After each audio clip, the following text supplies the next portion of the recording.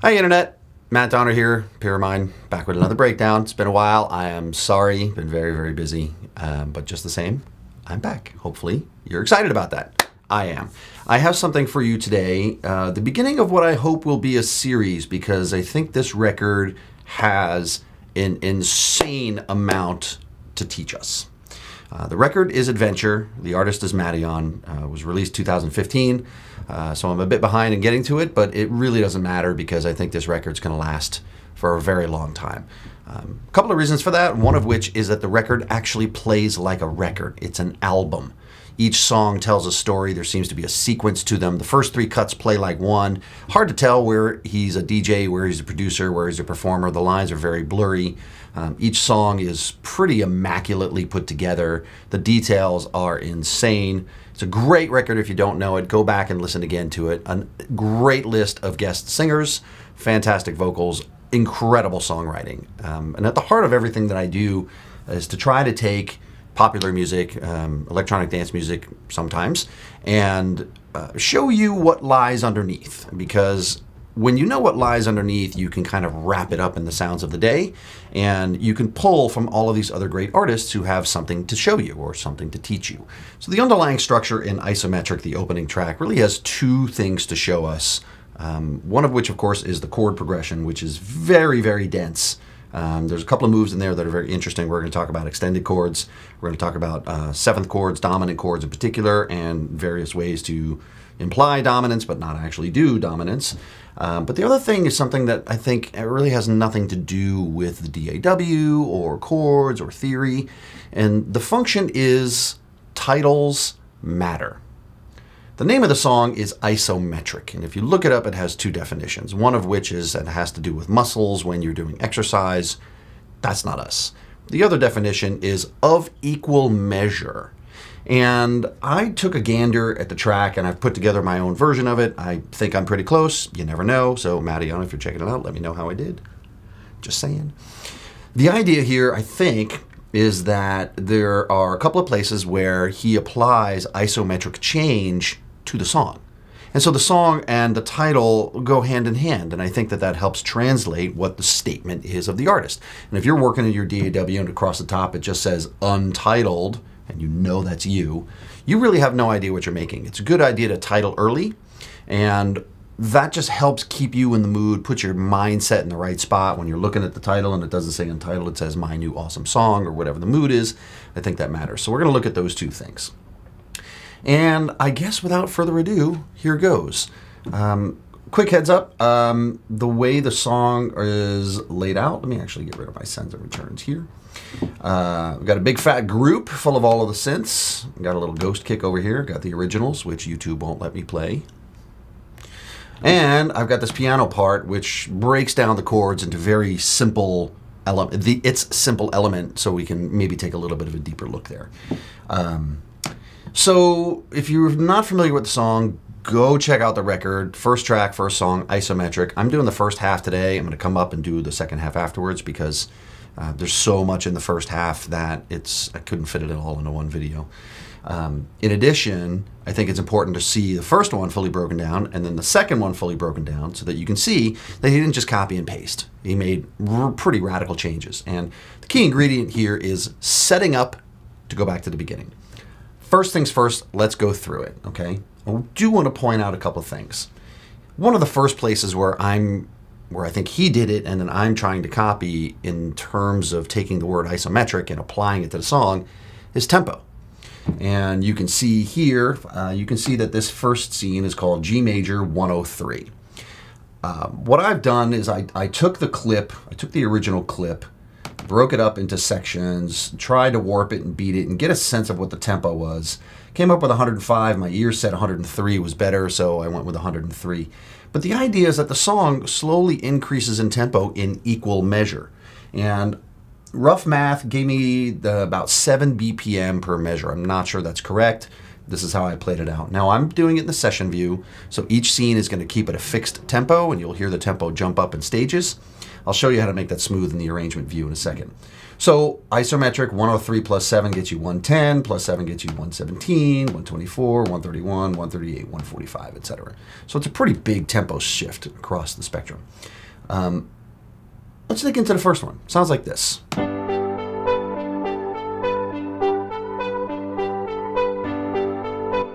Butterflies and lollipops and, you know, old Peanuts commercials. It's G major, and if I pull up a piano for everyone here, you will see what I'm doing, or really what he's doing. So G major, I'll go down an octave.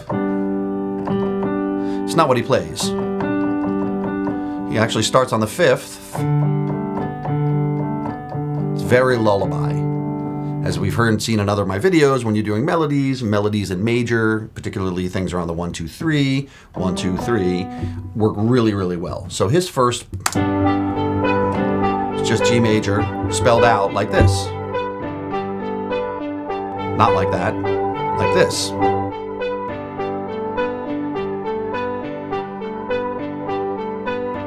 Now, in and of itself, that's not terribly interesting. It gets interesting as it goes from one chord to the next, which is F major. So I'll play number 1, and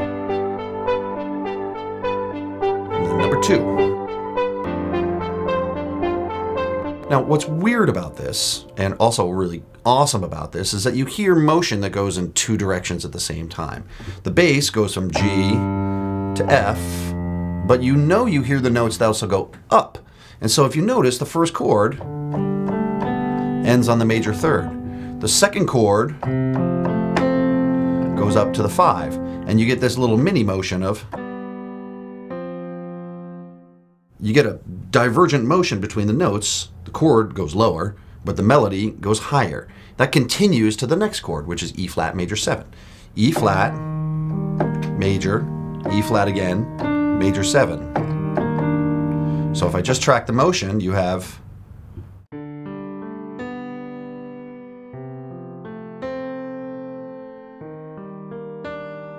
which gives you a little melodic motion of G, F. So it's beautiful. You get this this kind of spreading and widening and growing. It feels like it's growing, even though the chords are getting lower, the upper harmonies are getting higher. So this continues from 1.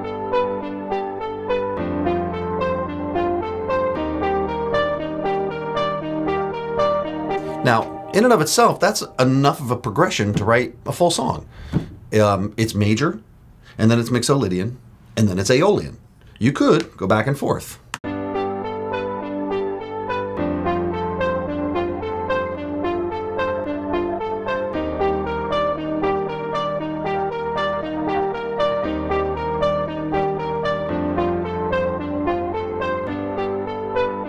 Which should sound familiar to you.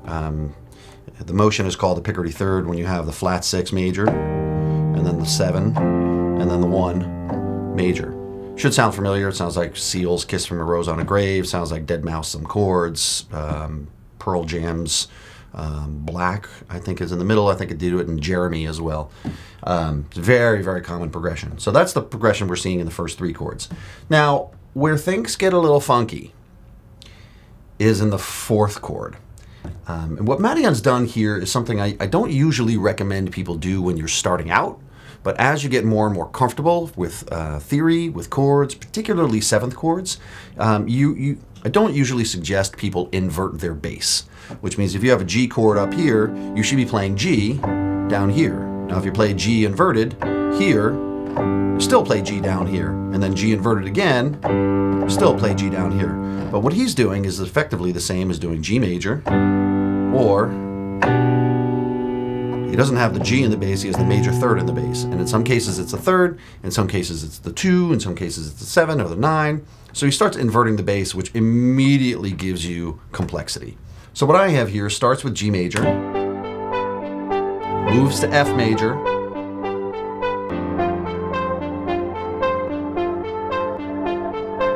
E flat major 7,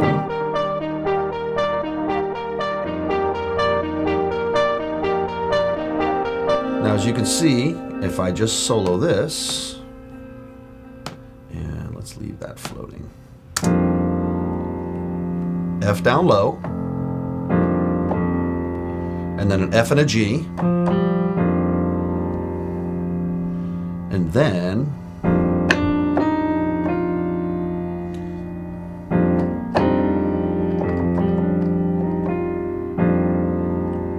with, actually makes it F minor, or E flat major 7. I have it listed as E flat major 7.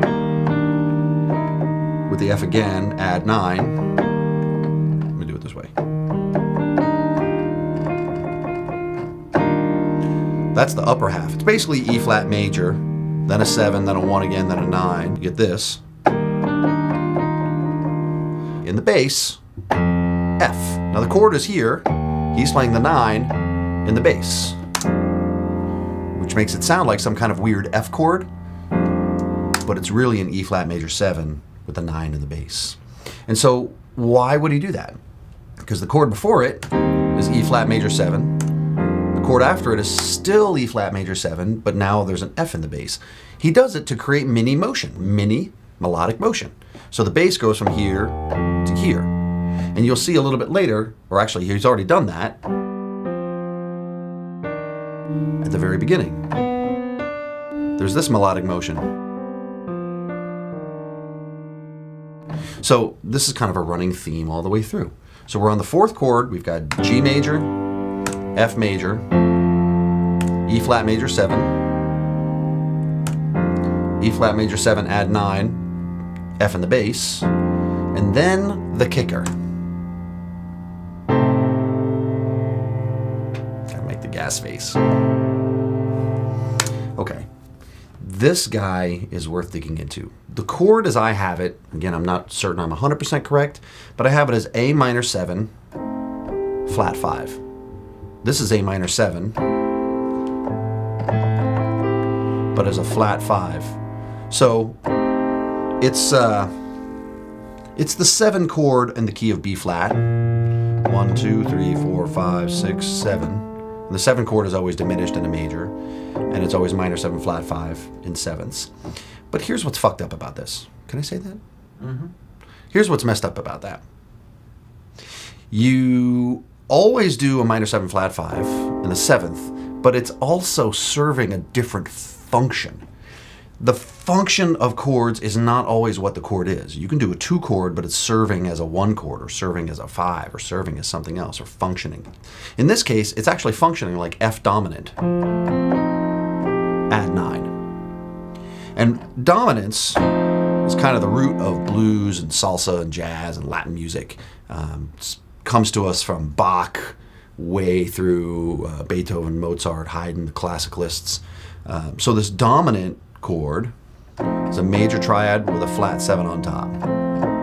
And you can see this A diminished is in the middle of F dominant, and it's also in the middle of A flat minor 7 flat 5. Now, why choose such an obviously tense and awkward chord? And why choose a chord here that's actually serving here? Why do that? And the answer is dominance. Dominant chords love to fall to the 1. And so in this case, if we're in F dominant, it's going to fall down to a new 1. Now the dominant always falls by a perfect 5th, which in this case is B flat, and that's where we're headed. So we have E flat major 7,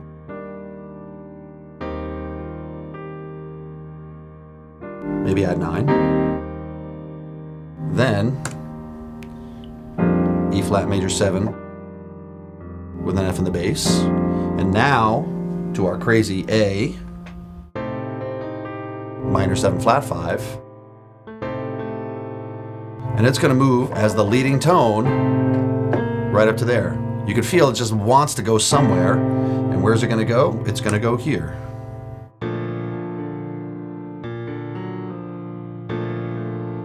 Or this way, just to play it an octave higher. So what have we learned? We've learned that chords don't have to stand still.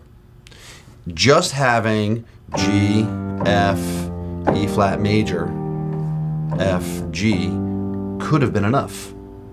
No, that's not enough. So 1, 2, 3, inverted to create tension. Minor 7 flat 5 as dominant, so that you can fall a fifth to B flat. We started in the key of G major, and now we're in the key of B flat major. That is a bizarre jump, and yet he makes it sound very smooth. Starting in major, moving mixolydian, then going aeolian, staying aeolian, using dominance to say, I want to go somewhere else, and he goes here. And then from here, last chord, F major 9, inverted bass. F major, 9, F, then G. Except the G doesn't play up here, I play it here. So we have this chord. And instead of playing F in the bass, or the 9 in the bass as he did before, now he's playing the major 3rd in the bass. It's kind of hanging there, waiting to circle around and do something. Now the truth is we're at F, and so where we started was G. So he made one big fat loop here, actually here, here, here, here, to go right back, and that's where we'll pick it up next time. A lot of chords. There's a lot going on. If this didn't make sense to you, hit stop, rewind, watch it through, watch it through, watch it through. Ask me questions. You can always reach out to me through the Mentorship Network. I am available. But I want to show you the isometric piece more than anything else. You heard the tempo speeding up as we go from here. And let me actually get out of the piano, get back into the other thing.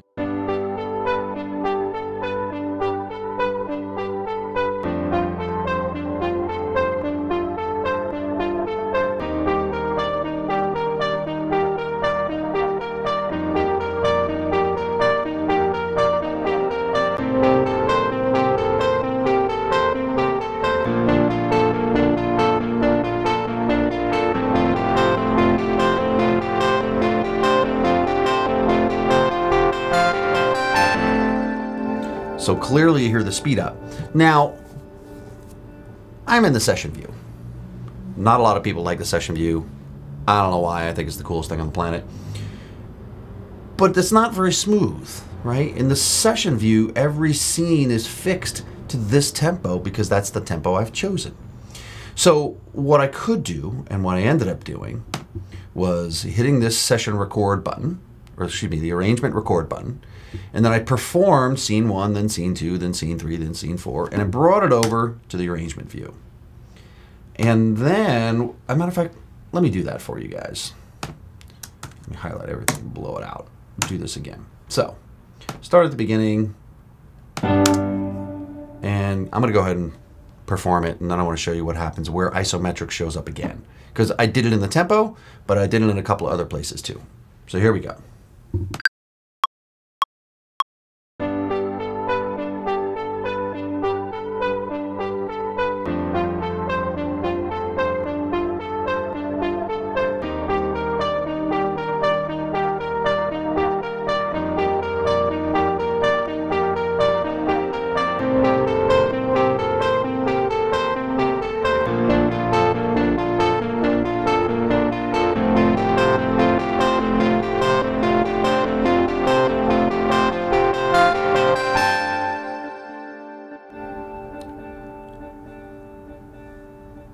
Dreamy. The master track in Ableton does allow you to take a look at many things. Usually it's fixed to volume, but if you click here, you can go to song tempo. You can see the stair stepping. I don't think that's what he did. I think, in fact, what he did, I'm at 145. I'm actually going to add another 7, bring it to 152. And then you could simply highlight all of these. Make sure to put one at the beginning, or else it won't work. Control click, cut envelope, and now you have an isometric curve of tempo. And if I hit this button, the arrangement takes over. This is what it sounds like, nice and smooth.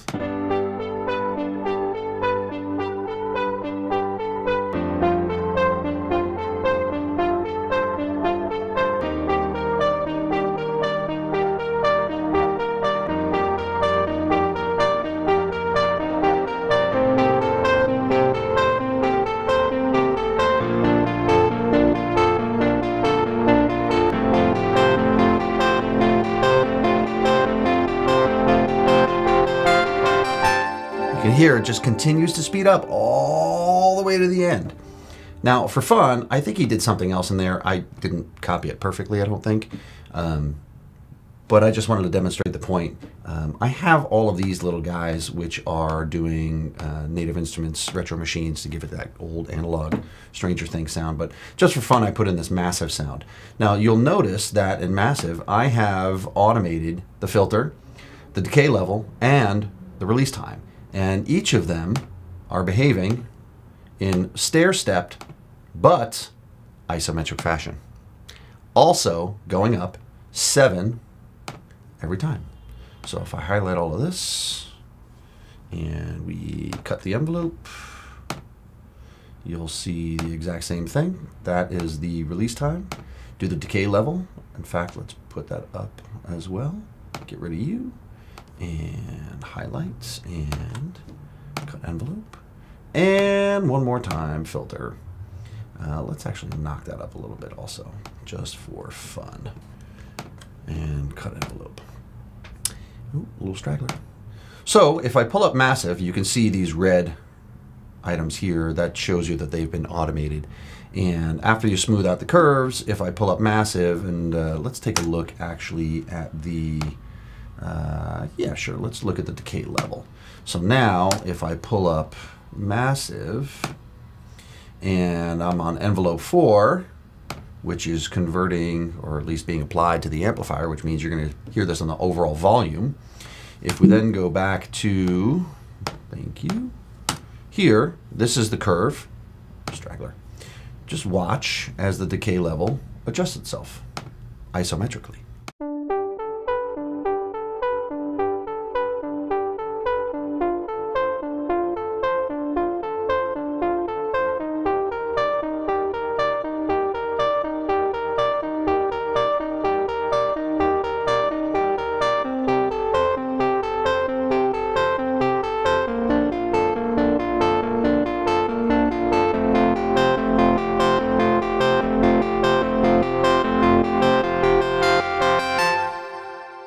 So, titles matter.